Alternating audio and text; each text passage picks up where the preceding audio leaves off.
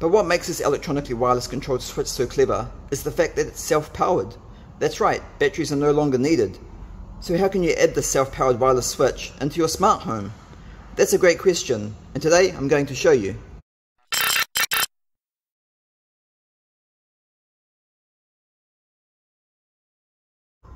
Hey guys, and welcome back to another video. If you're new here, hello and welcome to my channel, and I hope you like today's video. If you like smart home and automotive technology content, then hit that subscribe button because most of the time that is what you're going to see on this channel. In today's video, I'm going to be reviewing this self-powered wireless remote control switch. If you haven't seen one of these devices before and know nothing about it at all, then put your feet up and get comfortable, as I'm going to show you just how useful a device like this can be in your home. And you don't need a smart home to use it. What? You don't need a smart home setup at all to be able to use this device? Nope. You could be living in an empty house, and providing you have power, you could still use this switch inside your house. Although it would be a lot more fun if you had a few appliances to control. Some of you might be a bit confused now, and that's totally understandable. But just before I show you what you can do with this remote controlled switch, let's have a closer look at the device first. Okay, so there's two parts to this device. This part, which is the big on-off switch, and then there's this part, which is the receiver and main controller. So the on-off switch must be battery powered, right? Nope, there's no battery at all inside this device. This switch is self-powered. Okay, hands up if you're really confused right now. Isn't that impossible? I mean, how does that work? Okay, let me explain. So the receiver itself is powered off mains voltage. The on-off switch, however, has been very cleverly designed. It doesn't need a battery because the way it works is when you, the operator, touches and presses the switch, it uses the energy from you, turns that into electrical energy, which powers up the tiny little transmitter circuit that is built inside the switch. And then that sends a signal to the receiver, which then switches on its output, turning the connected device on or off. So how does that work without an antenna, you might be thinking? It doesn't. Just like all RF design circuits, there is also a small antenna built inside the switch used for transmitting the signal to the receiver. I know, that's clever, right? So you could mount the switch anywhere in the house and control another device miles away, right? Well, definitely not miles, no. The distance is rated up to 30 meters inside the house and 100 meters outside. Obviously walls and barriers would affect these distances. The transmission frequency operates on 433 megahertz. The receiver can be powered from 100 to 240 volts AC. Maximum current is rated at 10 amps. This particular receiver is a single channel receiver, so it can only control one device. There are other variants around now as well. I've noticed a few other brands are also releasing these self-powered switches, so there's a few to choose from. The switch itself can be mounted anywhere, such as on the wall, the door, the window, or anywhere else you can think of. And it's rated to last a long time, at 200,000 presses. You can even purchase a second switch, so you can use two switches to control the one receiver. Okay, it's now time to show you just some of the things you can use one of these self-powered wireless switches for in your home. I do have a smart home though, of course, so some of these things won't be possible for everyone to do. Okay, so the first thing you could do is turn the lights in your room on and off. Yes, all you would need to do is remove the wall-mounted light switch, mount this receiver in the wall behind the light switch, then just get an electrician to wire it up for you. And once that's done, you can then mount the switch in any other room of the house or garage, and then control your kitchen lights from that room, like this.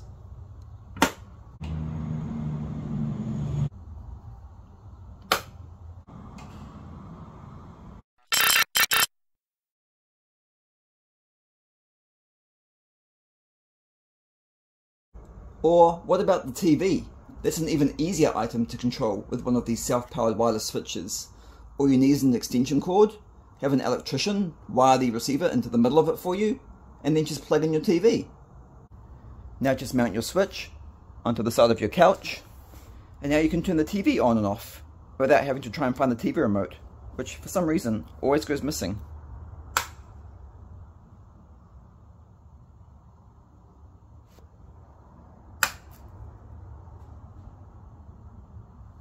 But wait, what about your fan?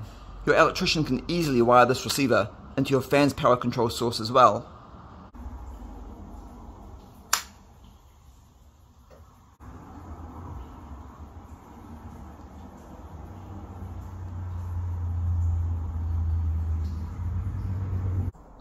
It can also be used as a great safety device in an emergency situation as well, such as to turn off the air fryer if you have walked away from it and left it running. If something goes wrong, that could cause a fire.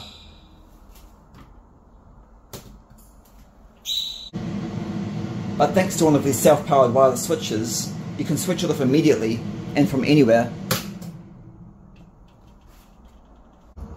What about if you forget to turn off your car battery charger in the garage?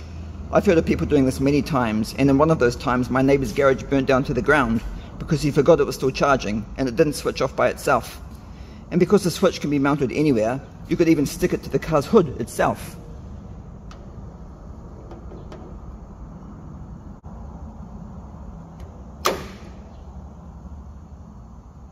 It can also be used as a great way to control your hairdryer. Just stick the switch on the wall.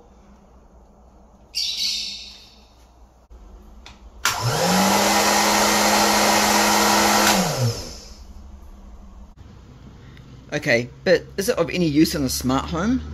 While a smart home doesn't really need one, due to the fact that just about everything is voice controlled anyway, which is also a wireless way of controlling things, it does still have its uses. I could stick it to my window and use it as a quick way to control my smart window.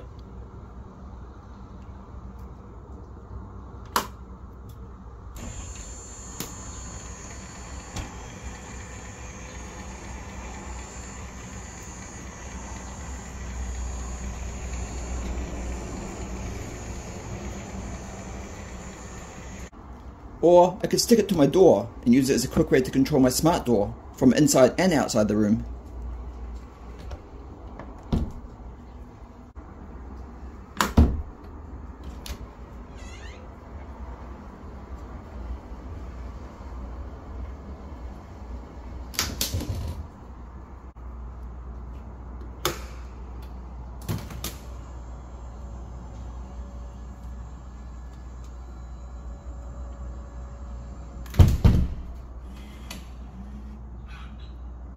I could even get a little bit more creative and get it to control my latest smart home creation, my smart couch table.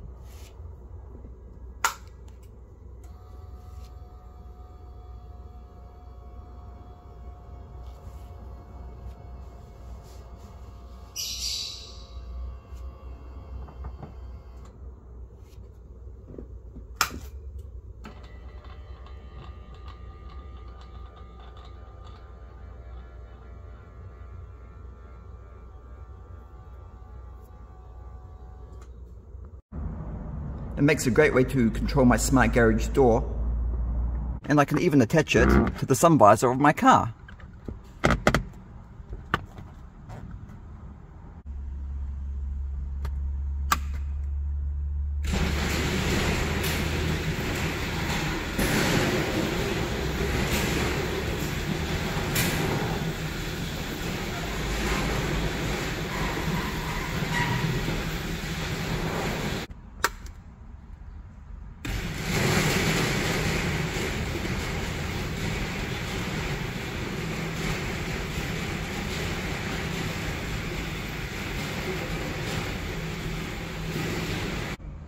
I could even use it to control Android and Roma's bird bath.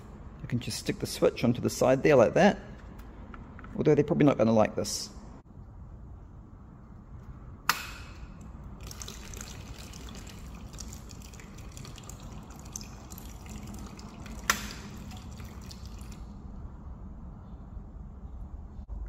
Okay, so there's obviously a lot we could both do with one of these self-powered wireless switches, but I think everyone understands what I mean now. So that brings us to the end of another video. This is what a self-powered wireless remote controlled switch is, how it works, and that's just some of the things that you can do with one, even in a smart home. As far as the price is concerned, they do vary in price a bit. This one cost me $15 plus shipping. I think the dual switch version was $25, but they're all still quite affordable. If you're wondering about the reliability, I really can't see that being a problem. And best of all, you won't need to keep buying and replacing batteries, which is definitely an added bonus. So it's not really a smart switch, is it? Well, that all depends on what you mean when you say smart. It's definitely a smart design, but is it smart controlled? No. It cannot be interfaced into a smart home setup and controlled by an app on your phone or by Alexa or Google. Okay guys, and that's it. Thank you so much for watching. If you enjoyed this video or found it helpful in any way, please like, share and subscribe to the channel where you can watch even more videos, which I upload every week. And I hope to see you all in the next video.